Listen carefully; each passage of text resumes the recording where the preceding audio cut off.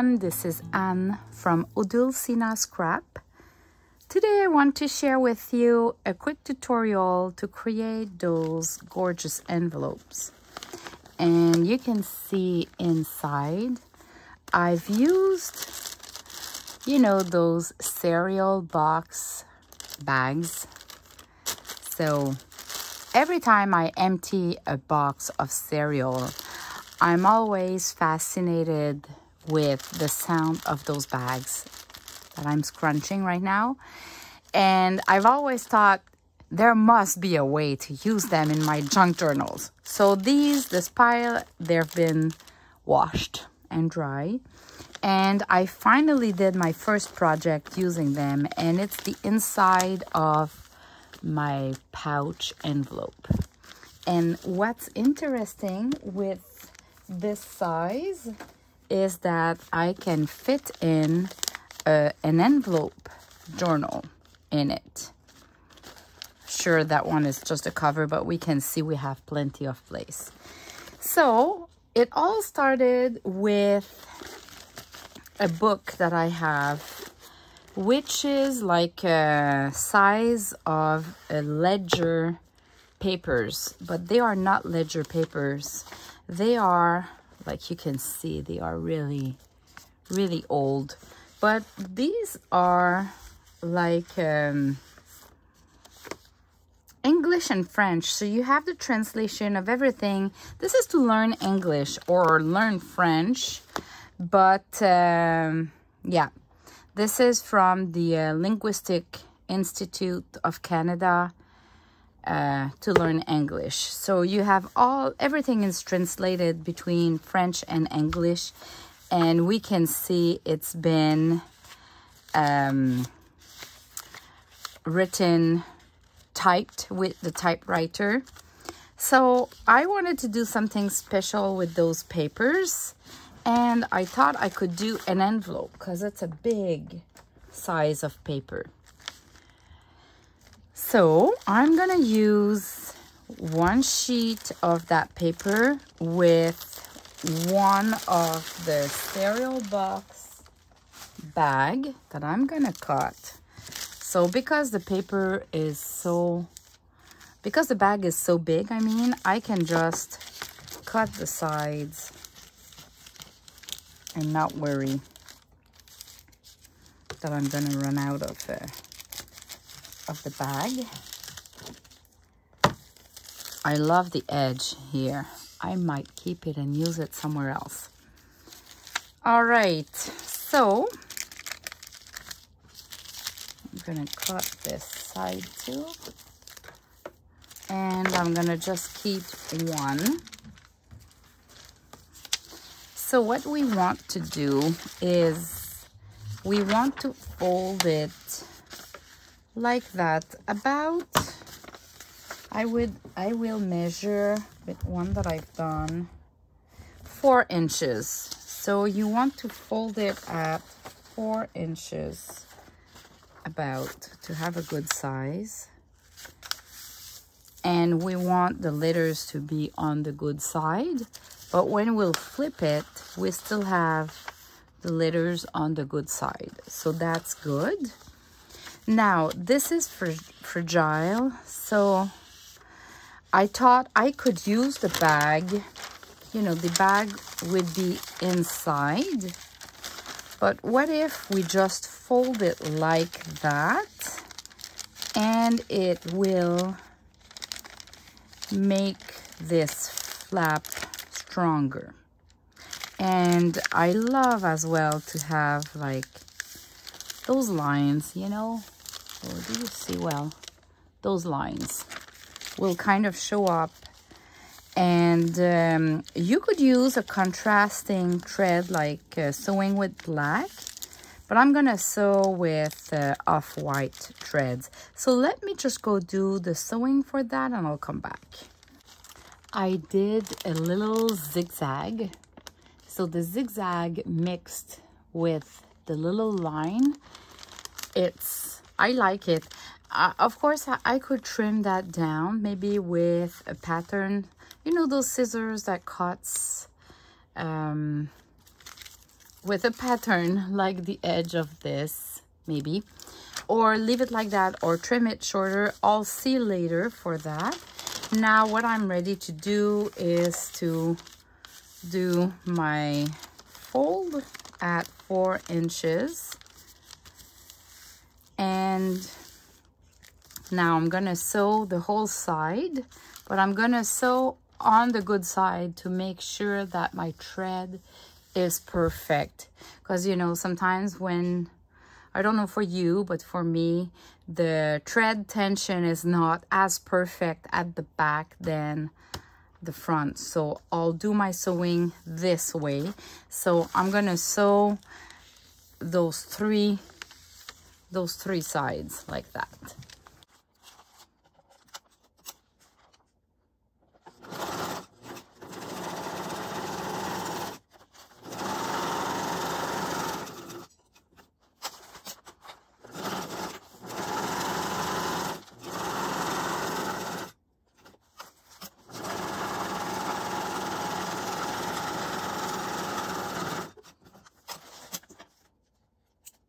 So now I have the pocket done, and I'm going to trim the excess of the bag following the paper.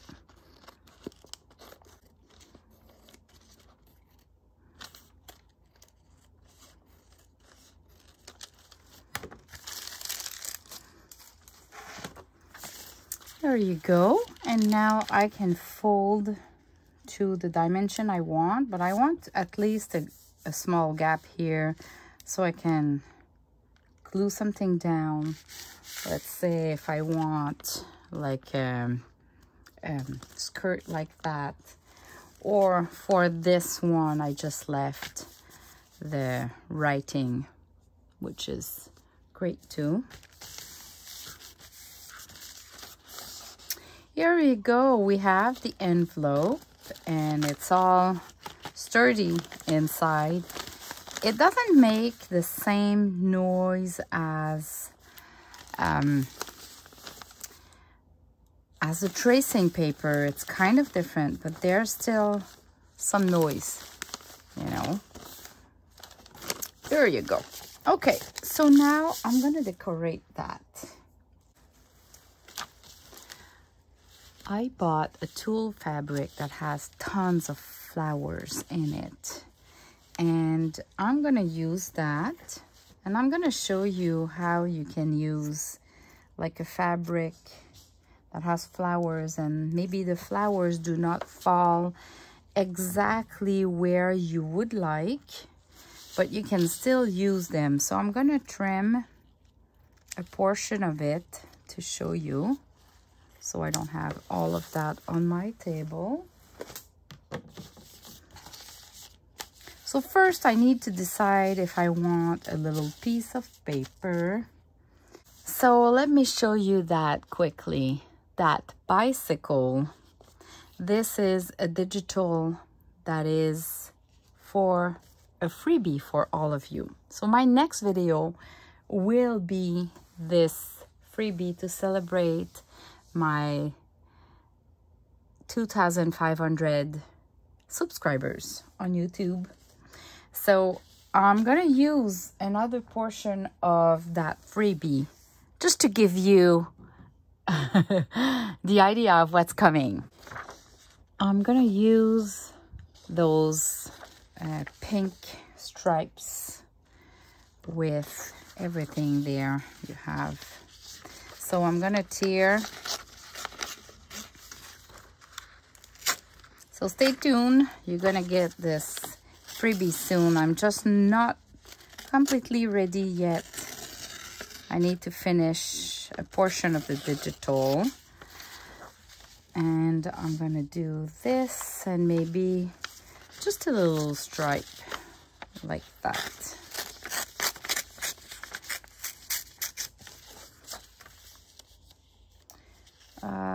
Maybe a bit too big.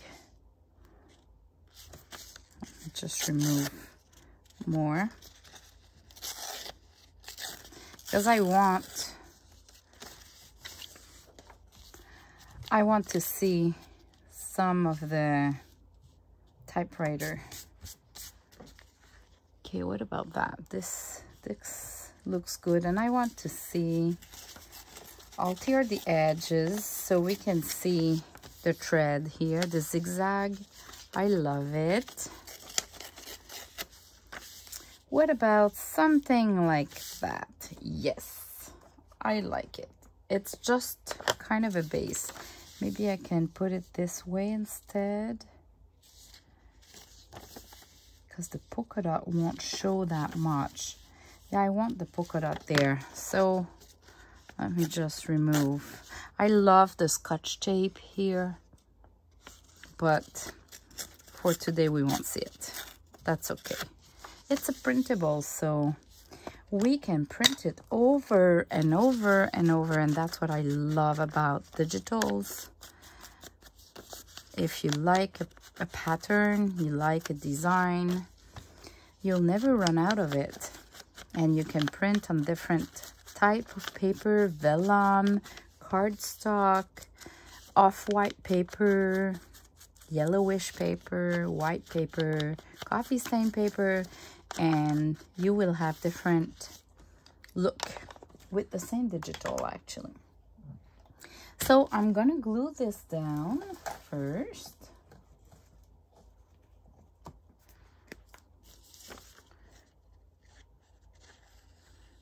And I've started gluing just the sides. It's a little bit more puffy, and I just like that, and it holds as well.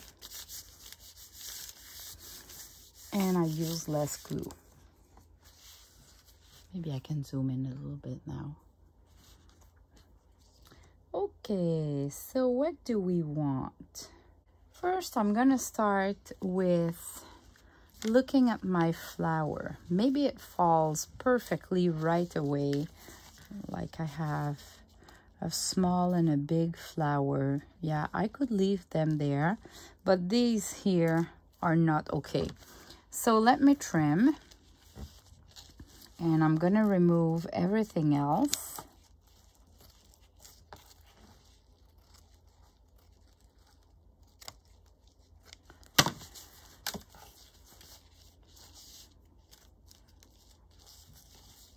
What about something like that? Or maybe, yeah, no, I prefer this. Something like that. And now I can add the other one later. But now I want something more fluffy at the back. So it can be like a lace, a portion of a lace. Oh, I like that actually. Or it could have been, let me show you, it could have been some cheesecloth. Let me show you with an example. Like here, this one. This is cheesecloth, and while I've been gluing the flowers, I created some folds. So it can be cheesecloth, it can be lace, it can be fabric. I'm gonna use the lace today just to make it, just to be different. Looking at the good side. Okay, so if I want my bigger flower there, I just need to trim, make sure I'm not perfectly straight.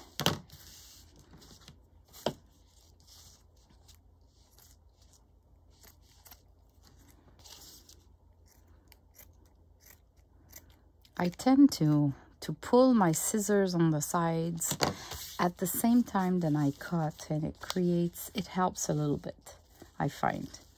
So I can have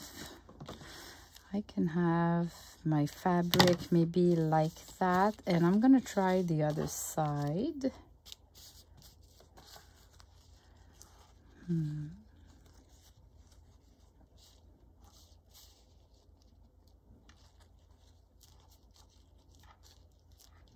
Oh, what about that?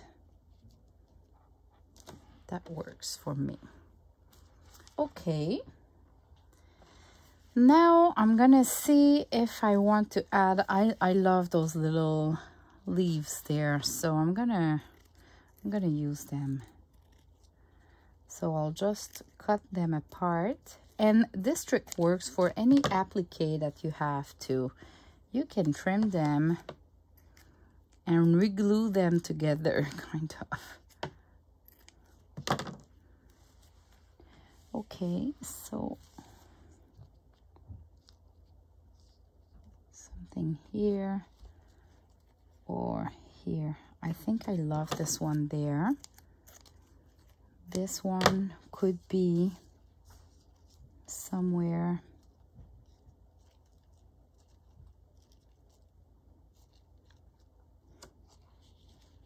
You know what? I'm gonna split those two flowers so I can really manipulate them however I want.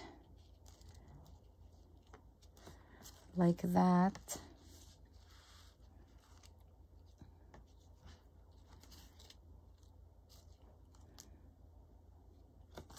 Like that, and maybe use this big leaf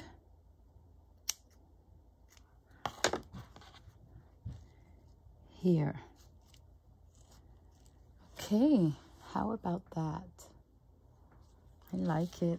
Okay, so now I can still add a little bit of cheesecloth just to add some dimension, but I'm gonna glue those first and add the cheesecloth at the back of the leaves. So I'm gonna use my hot glue and just glue in the middle, not the whole thing, just to secure all of that and make sure it doesn't move. So at the same time, it's gluing my lace. And for the little leaves here, what I'm gonna do is I'm gonna put a tiny bit of glue, and while, oh, where is my spatula? Okay, I can't find my spatula. I'm gonna use my scissors just to create the fold before it dries out. See, you can always figure out. Okay, my spatula is right here. And I'm gonna do the same for this one. Put some glue. And with the spatula, you kind of create additional folds like that. I'll do it with this one too. Just a little fold so they don't look too, they need to look messy, shabby chic. Here you go. Look at the leaves. So we're gonna do the same with this one too. So I'm gonna put some glue. You don't need that much. And while it's drying, I'm creating folds. You see? Look at the difference. Okay, I will do that with the leaves there, but before gluing them down, I'm gonna add a little bit of cheesecloth and maybe some laces. So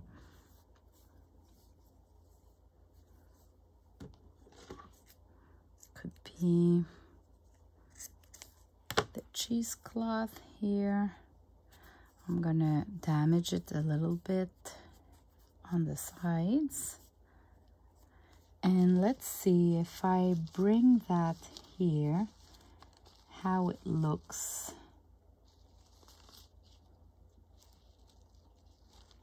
Something like that.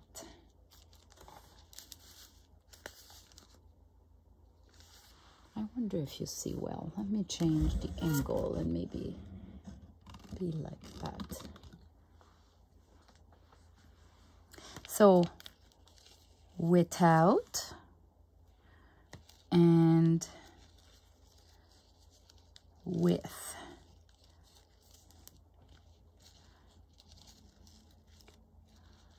And I'm gonna create folds. So it adds some dimensions. So I'm gonna do it.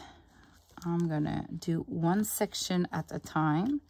So adding a little bit of glue here. And with the spatula, I'm gonna create some folds. And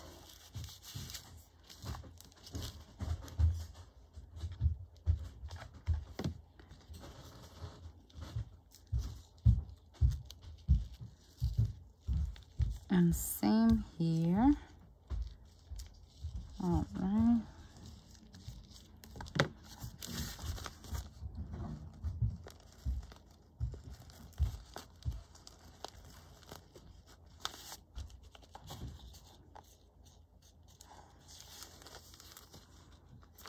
You see we have more dimension.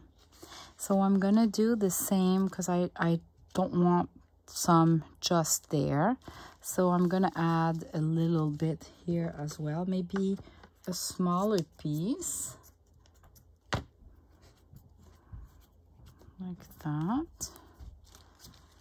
Adding some glue. Putting the fabric, the cheesecloth, creating some folds. There you go. And now I can maybe glue this leaf with a little bit of folds as well. So I'm gonna glue it down over the cheesecloth with a little bit of folds. Same for here. Yeah, I should put some cheesecloth too. Let me trim a little piece of cheesecloth and let me add it here. I'm gonna put some glue, create my folds, and now I'm gonna glue my leaves with a little bit of folds too.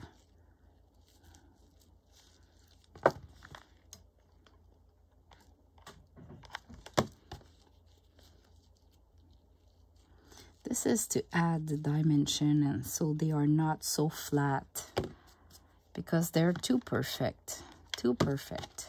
So even here I can create more folds. I'm just adding some glue. I hold it down and then when I release I have new folds like this. I'm gonna add a little bit of glue to hold this one down, that kind of tool, part of the flower.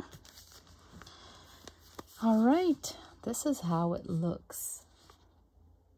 Isn't it great? I love it. So tone on tone colors, eh?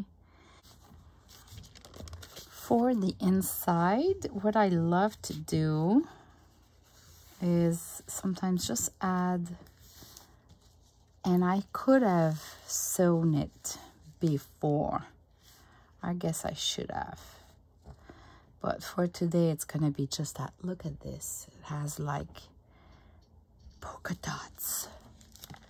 I'm gonna put some glue on top of the zigzag so it will hold well, and apply a good tension on it and put some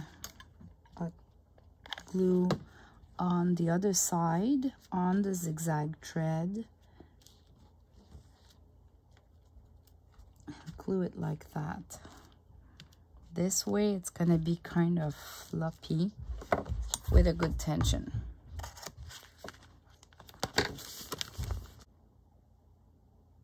So look at that, and we can see the zigzag, we can see the lines of the bag, and it's gorgeous. So, okay, we're just missing something here with the flap. So I'm gonna, and maybe a little bow. So I'm gonna look for a lace.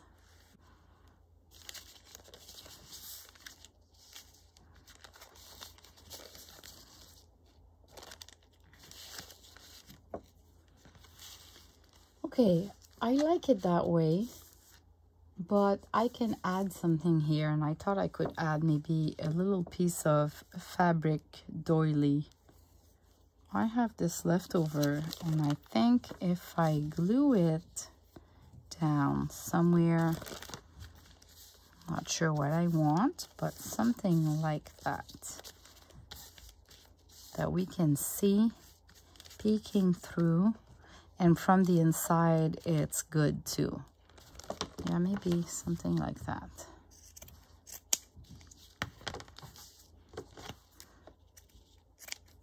I'm gonna cut this one. What about something like that?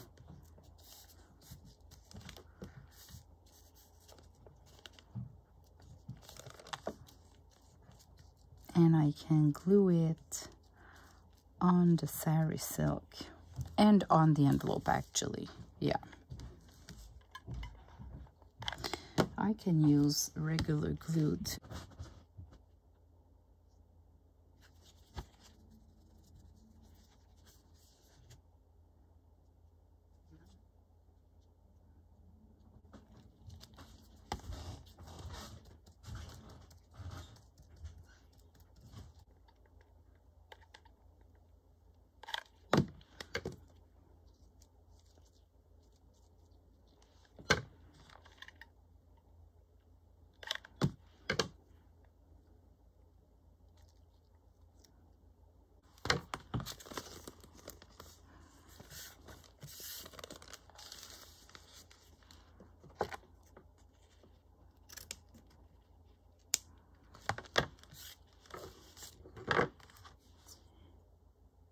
Here you go. So I ended up gluing this with a mix of the art glitter glue for the fabric on the paper, and when I was fabric on fabric for this part here, I've used the hot glue, or it could have been fabric tack. It holds well, better than the glitter art glue, I find. So we have a pocket, and it looks like that.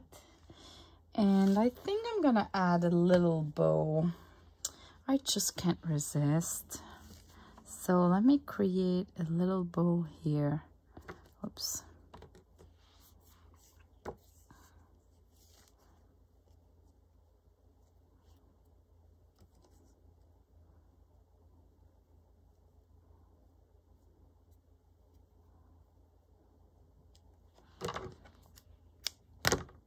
And I'm not sure where I want it, but yeah, here would be great.